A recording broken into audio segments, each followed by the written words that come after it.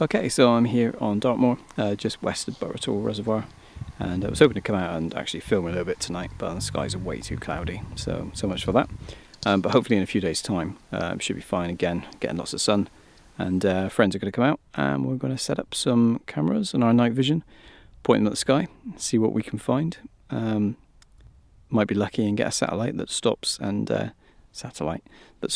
turns around on itself and zips off, but we'll see. It's about 1,000 foot above sea level here, and I think by the time we come out, the moon will be roughly about 30–40% full, so should get pretty good star field. I'm not sure about Milky Way, probably a bit too early by the time we're out. But yeah, well, you can't see anything here at the moment, but yeah, it's a huge area. Never been up here before. So here we are in the first location using 850 nm IR torch. I'm guessing that's moisture in the air, not actually orbs. There was quite a lot of it flowing towards me. See, it lights up the foreground quite nicely. It doesn't cause interference with the Aurora Sport.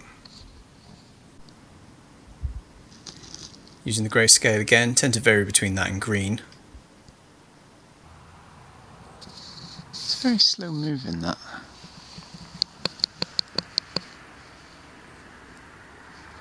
Unfortunately, the night vision's good, but if it is a light source, it kind of blows out its detail, so it just does look like a circle. Here's the same clip at 400 speed.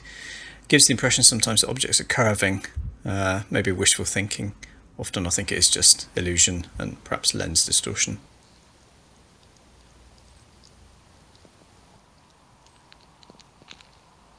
Animals tend to let you get quite close in the dark. It's like they feel like that you can't see them. I'd never do this through the day, as I found out earlier when I first arrived. Again? Seriously?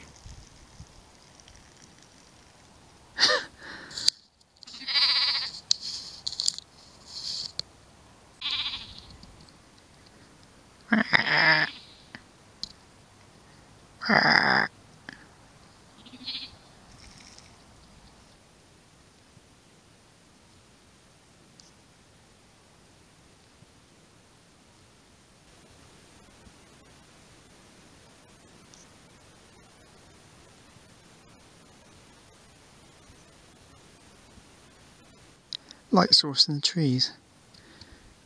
I'm not quite sure what that would be unless that's where my car is, but I don't think it's visible from this point. So I'm going to wander over and see what it is. I think it's starting to rain.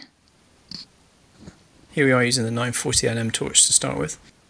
You can't see it so much here, but it causes horizontal lines of interference using, well, so far 3 of the 4 940 nm torches with the Aurora Sport and the Pro. Ironically, the one I didn't like the operation of didn't cause any interference, but I didn't know it at the time.